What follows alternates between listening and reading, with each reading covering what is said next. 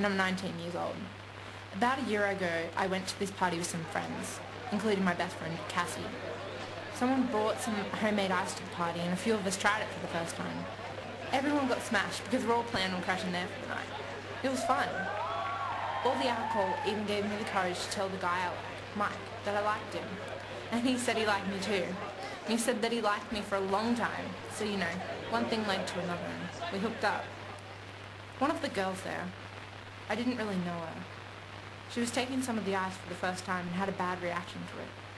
She wouldn't stop vomiting and started saying things were there that really weren't. We decided to drive her to the hospital. No one thought to call 000.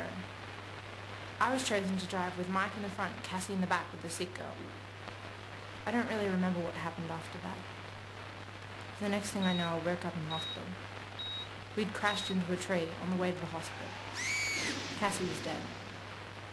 Mike lost his leg because it got crushed by the car. He's hated me ever since then. The sick girl died. They couldn't save her. My spinal cord got severed. Now I'm in a wheelchair. I really miss my best friend. It's the website. My name's Jack. I'm 21 years old. A while back I was invited to a barbecue at a mate's place the day before my little sister's birthday.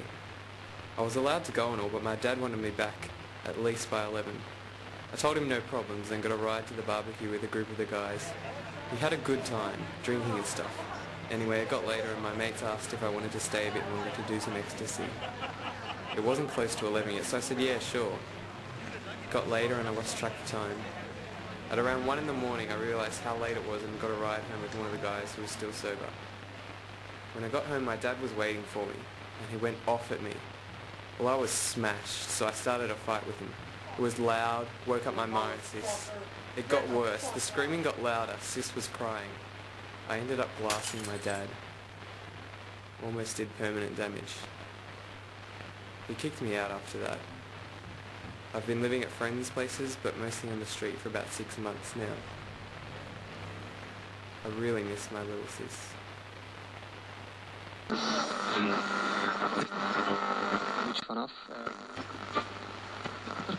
How would you feel if you had been through something like this?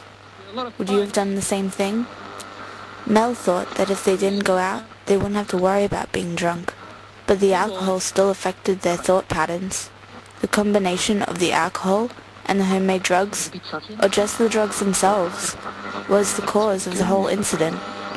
No one thought of calling 000. No one thought that they shouldn't drive. No one was thinking straight. Would you want to be accountable for 2 major injuries and 2 deaths? Jack made the choice to put himself under the influence of drugs and alcohol, even though he had responsibilities. This stopped him from thinking straight. If he had been thinking straight, maybe he wouldn't have started the fight. Would you want to be the reason for your family to fall apart? Do you think this could happen to you? Would you do the same things? Would you risk hurting your family and friends like this?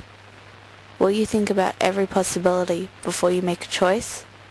Or are you not thinking straight too?